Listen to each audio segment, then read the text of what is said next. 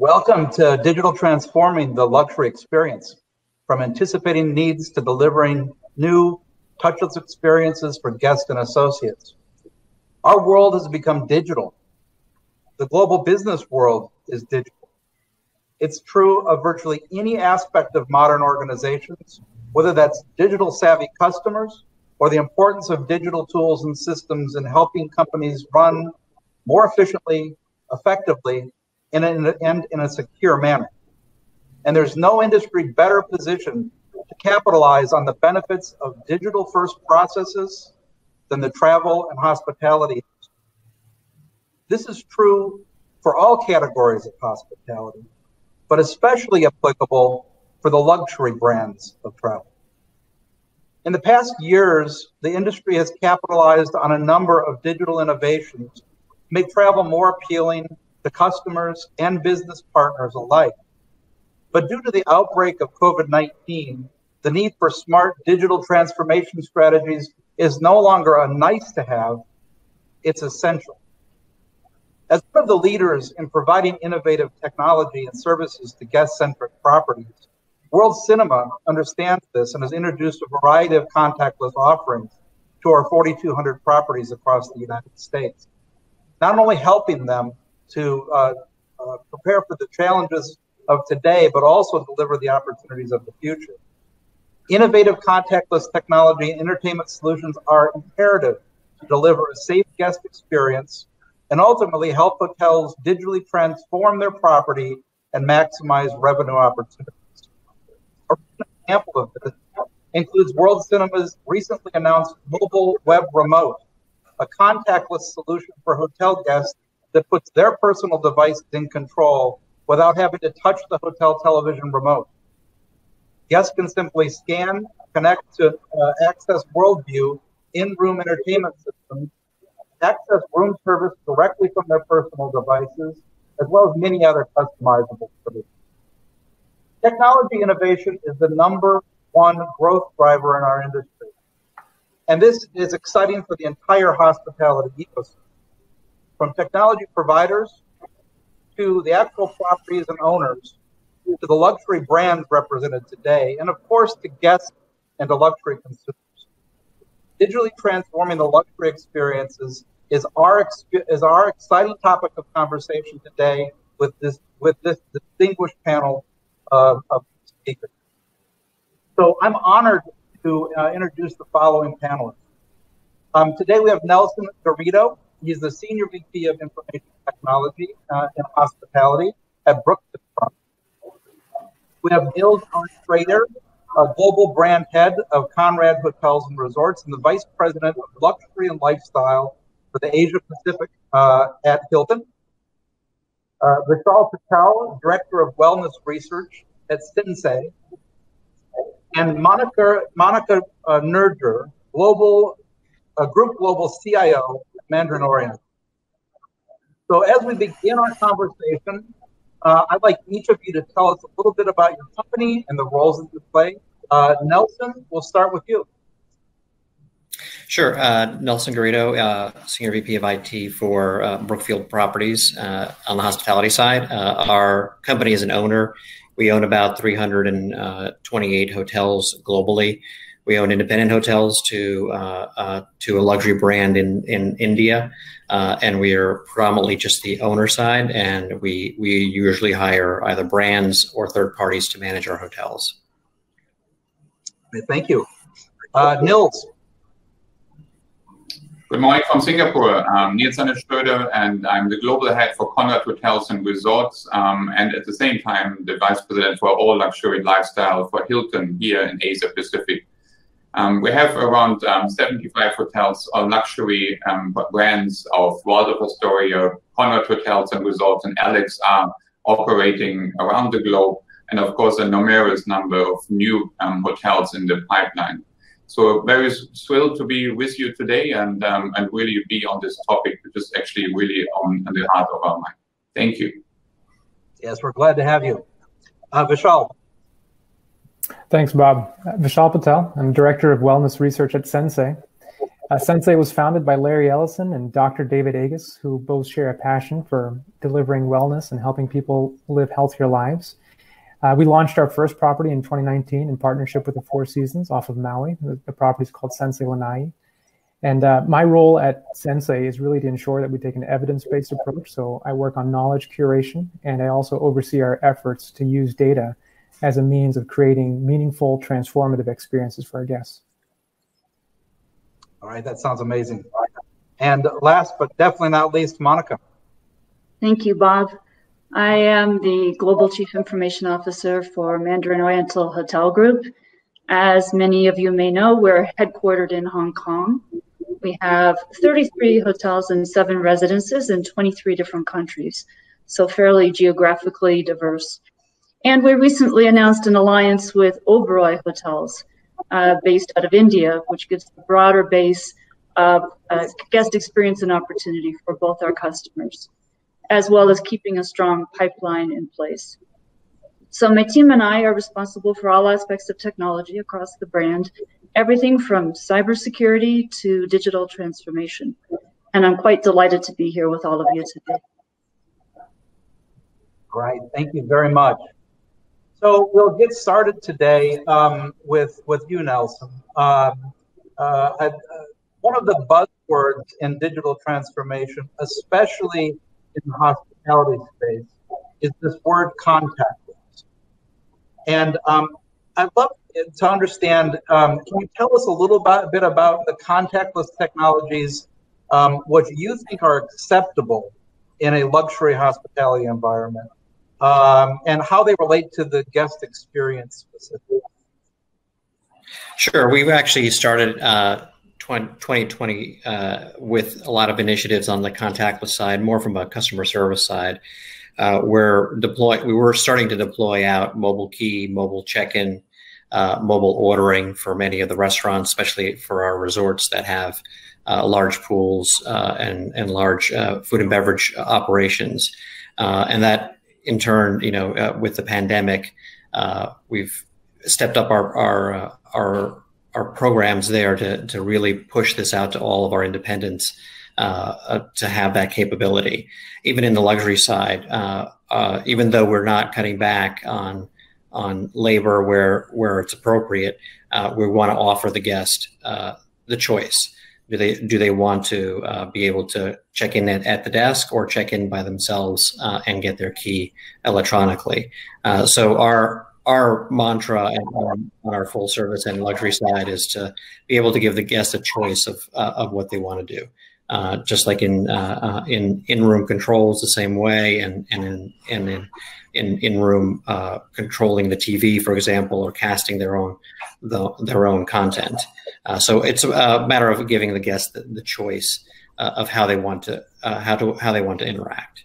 On our limited service side, that's kind of a given. But on the luxury side, we wanted to be able to offer that choice whether the guest wants to use it or not. Yeah, that makes perfect sense. I know that Brookfield is also outside of hospitality in other venues like residential, multifamily, you name it. I think you have some assets there. Are you seeing similar trends in those other assets? I know this is about luxury hospitality, but I'm interested in what you're seeing in the market just in general in the real estate market. Sure. One big real estate platform that we have is on the residential side. So we have a whole group that builds single-family homes and luxury homes throughout the U.S. And the one thing that they pivoted to was a lot of the self-guided tour, review, and guides of all the homes that are available, so that the client wasn't able to doesn't need to have a real estate agent or a guide to be able to go through the home. So they implemented some technology to do that. In our office space, we have a lot of contactless that's been put in place as well for elevator calling and for accessing the different suites for all of our tenants. On the retail side, the same. They actually put out some apps in terms of knowing what kind of crowds are in the malls, so that people can choose when to go when it's less crowded.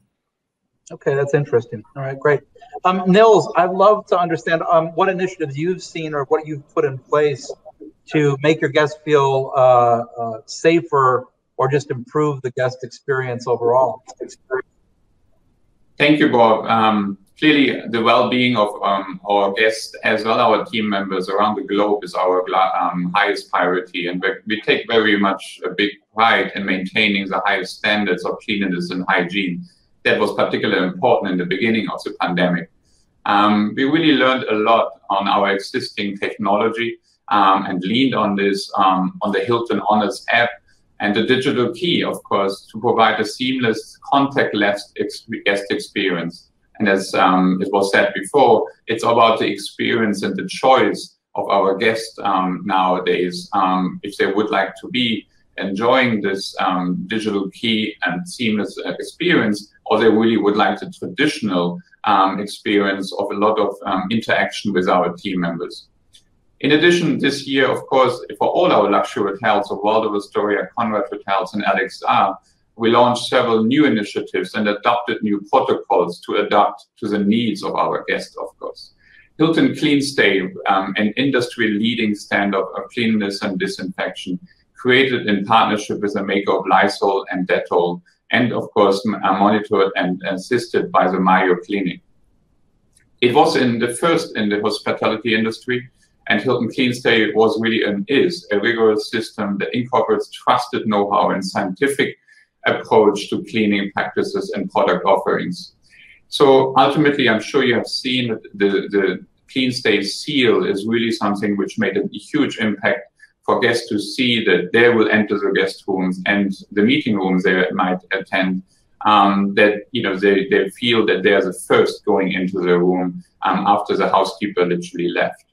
The second one was, of course, event ready, which is something, again, for our meeting attendees and very much here in Asia Pacific, what we see already coming back, bigger meetings, bigger weddings, that we are reevaluating what really group business and meetings and events will look like in the future. This will be and is a global leading cleanliness and customer service program. Something which we launched recently as well is Workspace by Hilton. Something really, but I think what is changing the customer demand, that our hotels are used for kind of office space and workspaces for anyone who wants to maybe escape the home office like we are sitting in at the moment, and really enjoy the facilities of a hotel, either in an urban environment or, of course, in a resort environment.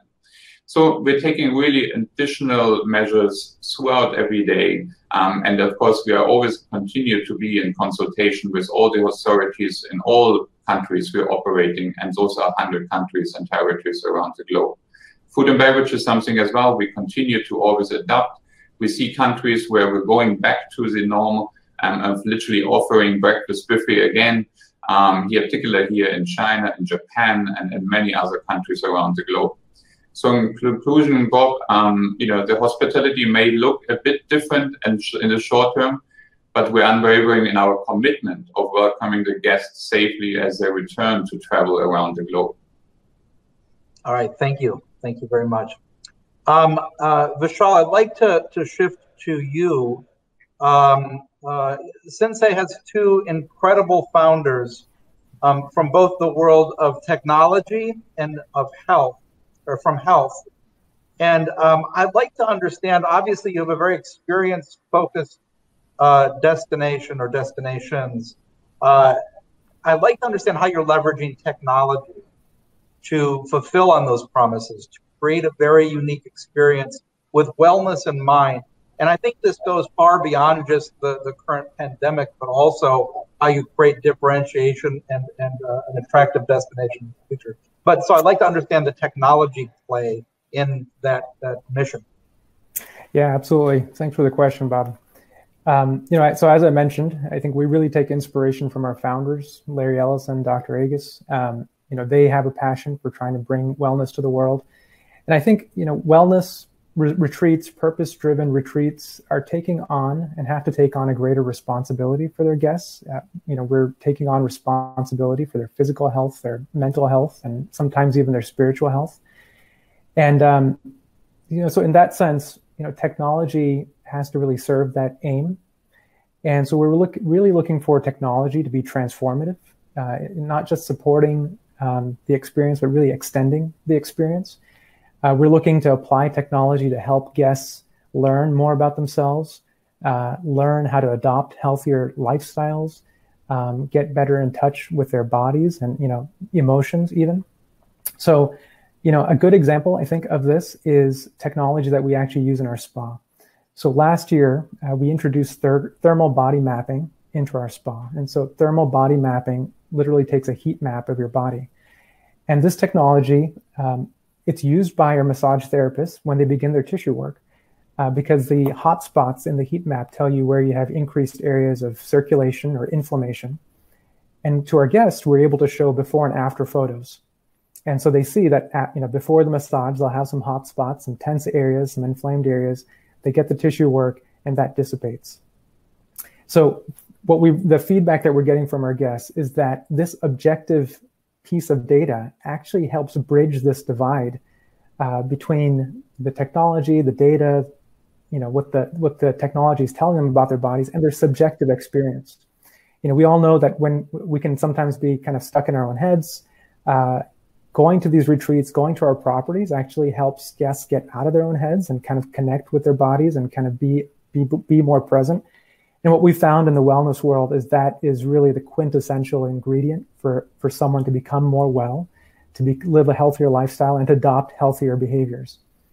And so I think that this is, a harbinger of things to come, that technology doesn't simply have to be a distraction. Technology doesn't have to be a poor substitute for the human touch. Technology can actually help us deliver more intimate experiences that help transform behaviors.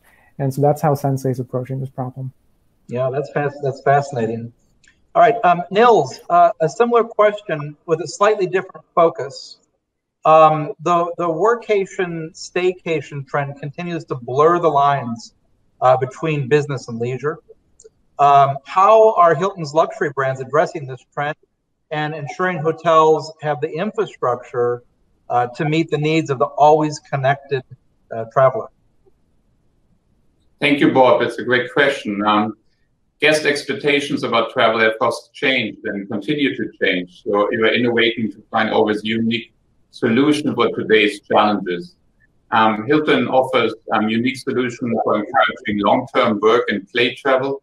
But of course, the alternatives uses for the guest rooms and spaces for remote work and extended stay. Staycation is something, of course, which came up here, particularly in Asia Pacific a few years ago, but has really intensified here in the last couple of months. I live in Singapore. Staycation is the only business anyone in any hotel at the moment currently have, except the quarantine business supported and booked by the government. However, a lot of luxury hotels, including ours, are really benefiting, and literally we're sold out on certain weekends and public holidays.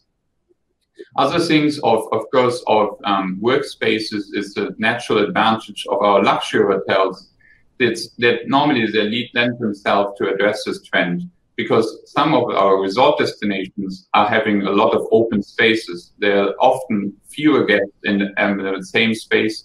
So it's much more a personalized experience. Offers the opportunities for people to indulge and spend more time away safely and with great care. That is really something which those hotels, in particular our luxury estate, is really looking and book, and that's why they get booked for. So we have a lot of examples, and particularly here in this part of the world, what better place if you are actually barefoot under your desk and look into the Indian Ocean at one of our hotels in Maldives, or you are in Bora Bora, in Koh Samui.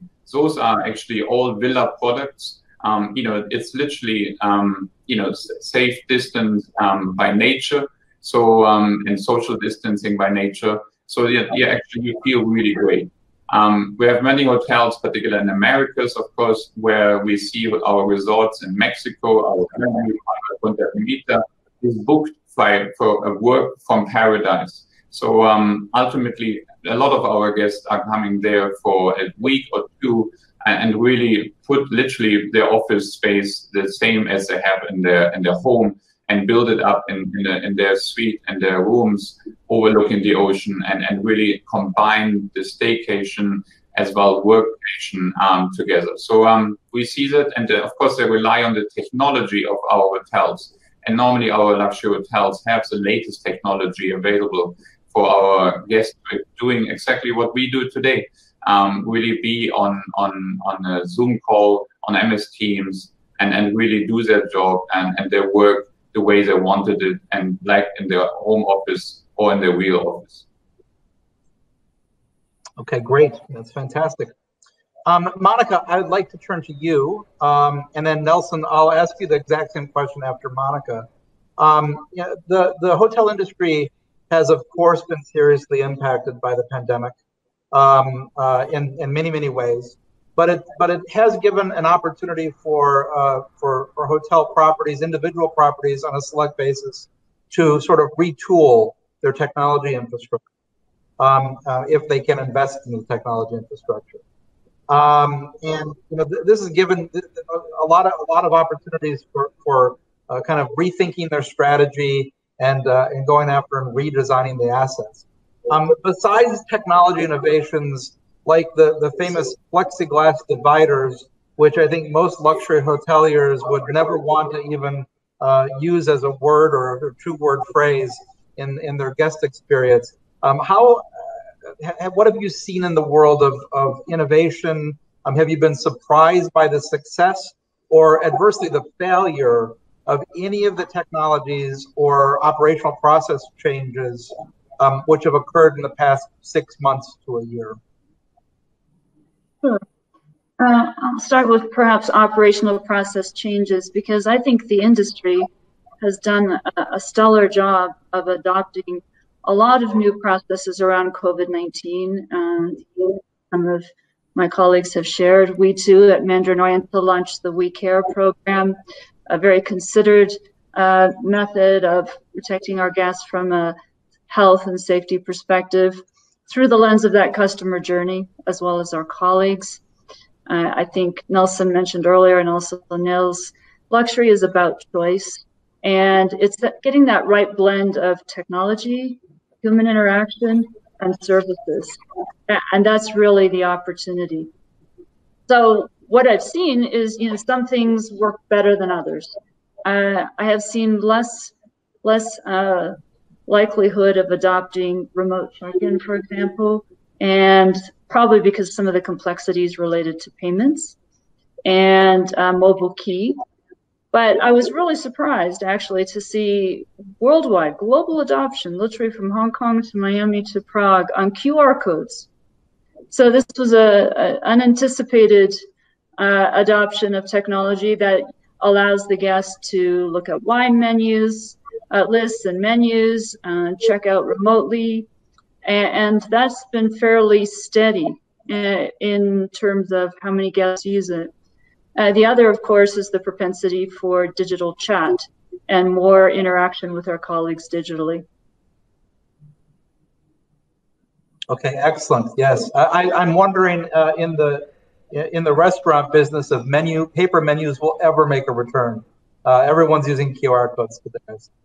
Nelson, any successes, failures, surprises, areas of opportunity that you see people, whether it's yourselves or others, taken in this, I'll call it a downtime? Well, we actually relaunched a hotel here in DC that went through about a year renovation, and we repivoted the food and beverage. It was supposed to be kind of a more intimate food and beverage venue where it would have been closed right now because it's too close for comfort for the pandemic. And we did deploy out a reimaged lobby where there's a lot more open spaces, and like Monica mentioned, the use of QR codes is really we thought it was dead, and now it's used for everything. So that restaurant's using it for looking at the wine menu, looking at the food menu, ordering, calling your server to the table as well if you need to. So that all those kind of contactless, but kind of your choice technology. And on the cleaning side, we're actually working at this hotel with a provider to look at a UVC cleaning robot to use in public spaces and in guest rooms. And we have actually put one in the lobby, and guests actually inquire a lot about it and what it does. So we're in the initial stages of putting that together. But all about, the cleanliness and keeping the guests safe. Okay, great.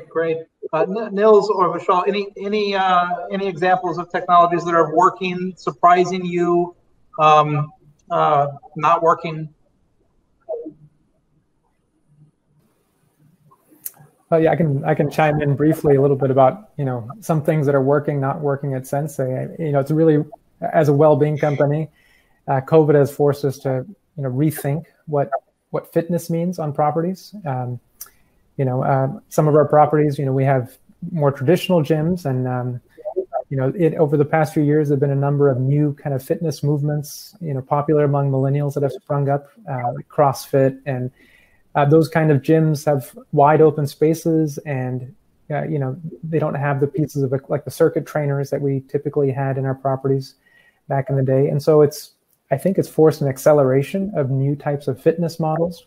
We're using open spaces, we're using pieces of equipment that are more minimalist, that are easier to wipe down, and that are, that are conducive to maintaining social distance between individuals.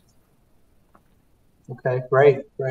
I'll have to reintroduce myself to fitness equipment. I'm not familiar with that concept.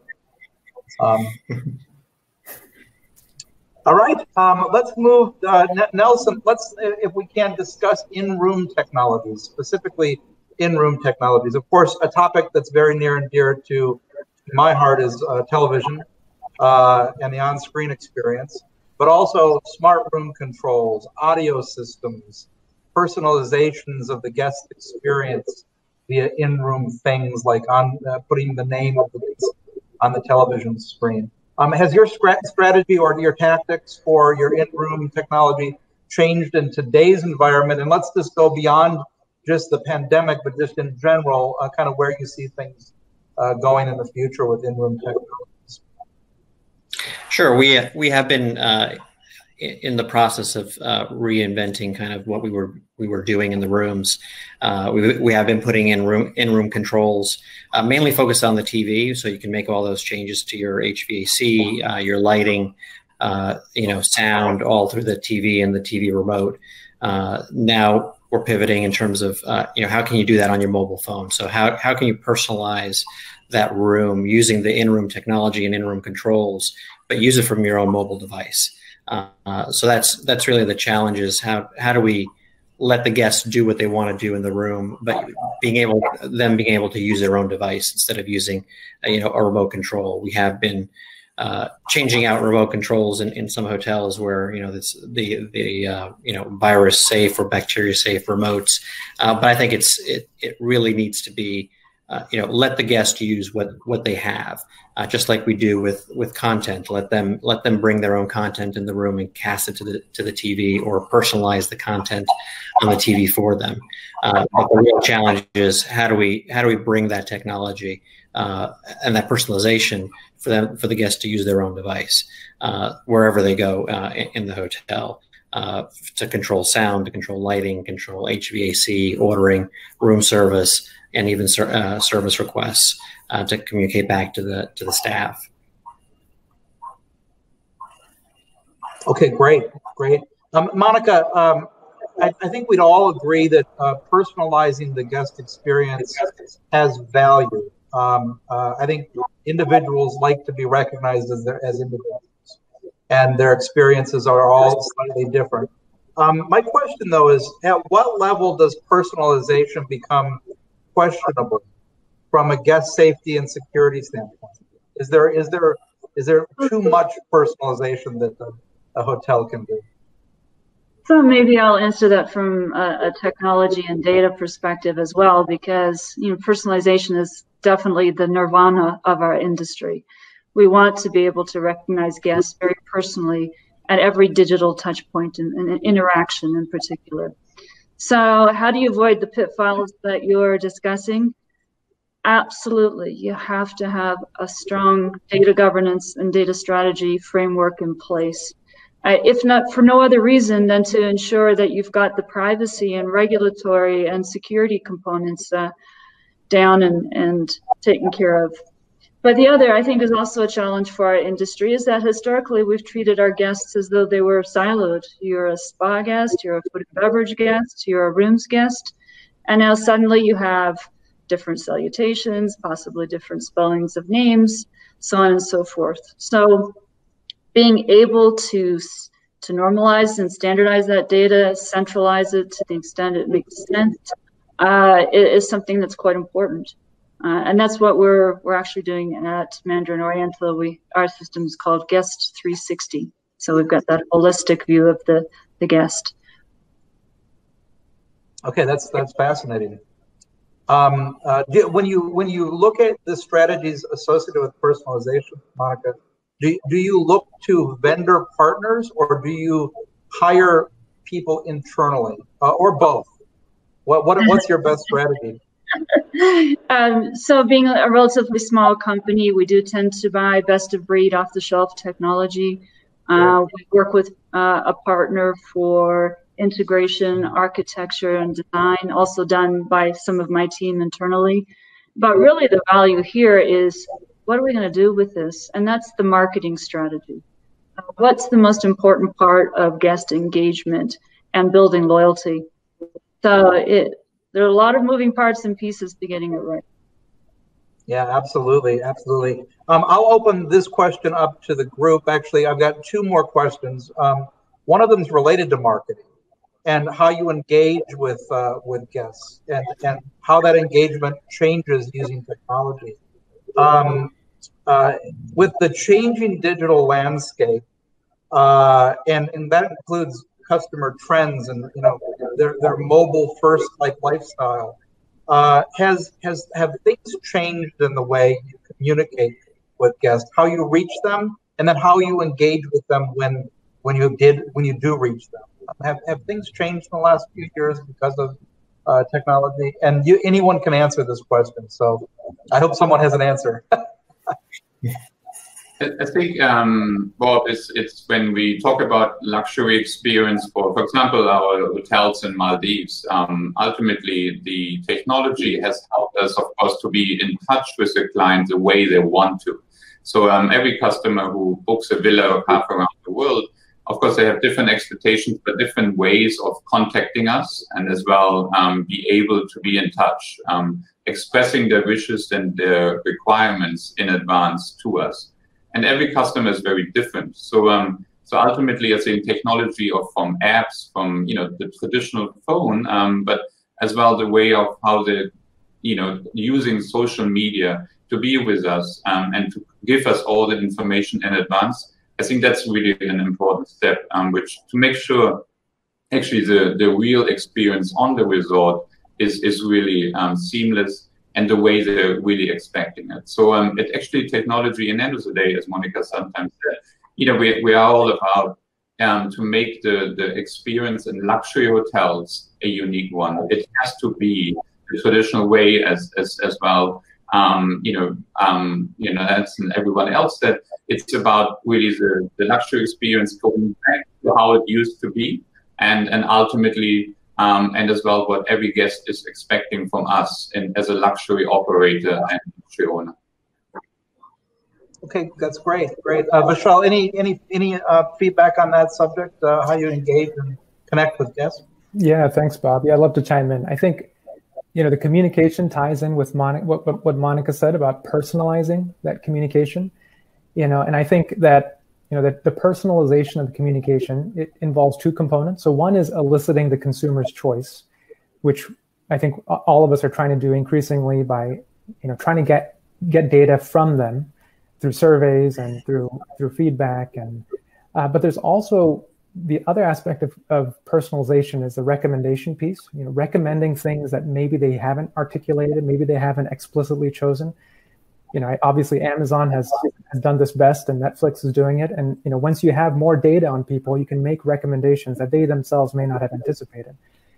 In the wellness space, we're trying to do this. We try and collect wellness data on our guests, and we try to make inferences about things that are going to be beneficial to them. So I see this as a trend that's going to be increasing in future years as we continue capturing more data on our guests. We're going to be able to make inferences about things that we think they're going to like, are going to be beneficial to them, are going to help them for Sensei, help them achieve greater well-being in their life.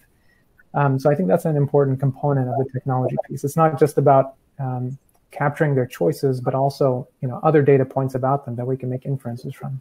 Sure. Yeah, that makes perfect sense. Thank you. Absolutely. I think the introduction of machine learning and AI into our industry is here. There's already existing within chatbot or coming to websites. Recommender engines will do a far better job in cases of presenting the right content to the right person at the right time. That may trigger a click-through or a purchase. So there's, I think, some exciting innovation coming to our industry. Okay. Yeah, thank you, Monica. Thank you. My last question today is sort of a hardball question, and it really is a IT-centric, system-centric question, but also involves the rate of change and innovation that's occurring. There was a recent study by a global technology company called Lumen, which was formerly CenturyLink. They recently renamed themselves. That spoke to the increased levels of threats on networks in general that have occurred since the beginning of the year. And that rate of change continues to escalate. There are statistics about things called DDoS attacks, which is a distributed denial of service attack on networks that can shut networks down. In April and May, there's a 31-day period of time in April of May of this year that the most number of DDoS attacks ever recorded occurred in those 31 days. There was a 1,200% increase in DDoS mitigations on the Lumen network between July and October of 2020. That's 1,200% increase in mitigations. And then alarmingly enough, and I think this was an AWS event, where the largest single DDoS attack occurred, which was 0.3 terabytes per second earlier in the year. I'm just wondering if the increased levels of threats and this seemingly alarming activity, do you think that at all is stifling innovation in our space or just in the technology space in general? I'd love to hear your feedback and your thoughts on that. And again, this is a question for anyone. So. Well, I think the hospitality industry has been at the forefront of understanding the risks, the threats, and the exposure if something happens to your data and to your guest data and colleague data in particular. So we've all made significant and substantial investments to protect the environment. The question is it enough? How do you balance the cost of those investments against innovation and not quash the spirit and culture of innovation? So I think it is foundational. Nobody would bring a technology into our environment without the considered approach of governance, security, etc., data privacy. But we still want to move and progress. So we're open to working with startups and innovators, and where they need some additional support for educating them around these risks and threats, we're happy to provide that. Okay, great. Nelson, any feedback on that subject? Yeah, it's a challenge, and you don't want to not look at a piece of technology and innovation to bring into the hotels because of some because of some threat. But you do, it's always there because the threats have only gotten worse. We have a whole Brookfield has a whole threat management that oversees all of our real estate platforms, and they've only increased in vigilance and of what's going on. Ransomware is huge because that's more of a social engineering and getting to the right folks just to make that one click, and all your defenses are kind of gone from there. So it's a real challenge, but you have to balance it, because if you just shut your doors, then we'll just be we'll be back to doing manual check-ins like we used to 20 years ago. Yeah, absolutely. Absolutely. All right, Nils or Vishal, any comments on that or any other topics you might want to talk about? No, I think it's really the balance between risk management and innovation. So I think that's within Hilton and our luxury brands. That's literally two separate teams, right? So I think that's very, very important that you have a specific team who is dealing with the risk management and showing that the technology is safe for our guests, our hotel, and our estate. So, but then a separate team, which may be different mindset of really looking into the innovation of what actually the hospitality can be in the future. I think that's really, we have to separate those and really ensuring that we can get that really looking after for our guest advantage in the future and our own organization. So I think that's really crucial. All right, thank you. Thank you. Michelle? Yeah, and Bob, just to chime in, I think I think these threats are real and they're increasing, and it's forcing us to rethink what the guest engagement looks like. Monica alluded to this before, that the transactions are not simply with one property or one product or one brand. They're now extending across products, across brands, and we want to continue being a part of that seamless experience. That means that we have to break down our data silos, but still be mindful of data sharing. And in the wellness space, we're collecting a lot of health data. And so now we're thinking about, well, where's that point in that transactional series where we're going to get that guest consent to data sharing? And how can we make sure that that consent applies across that entire series of transactions? So I don't think we have an answer for you, but we're considering blockchain kind of technologies that make sure that the data is protected at each step of that transactional series. I think that allows different partners in that chain of transactions to maintain the integrity of the data, but still allow sharing of data and still be able to provide that seamless experience that we want to deliver for our guests. Okay, great. Yeah, it's actually I'm optimistic for the future because of individuals like yourselves and the companies you work for that are constantly looking for new ways to deliver a better experience, a safer experience, and have the mindset to look at all the risks, all the uncertainty, all the fear that might exist in the world today, but build for a much, much better tomorrow. And I think I can speak, I hope I speak for everyone here, that we're going to be back bigger than ever, better than ever. And hospitality is going to be an amazing, amazing place to be here in the coming months. So I'd like to thank each of the panelists today. This has been a great discussion, and I look forward to continuing these discussions with you in the future. And I'd like to thank the audience for your time. Lastly, I'd like to thank ILHA, everything that they've done to help put this together. So thank you very much, and we'll talk again in the future.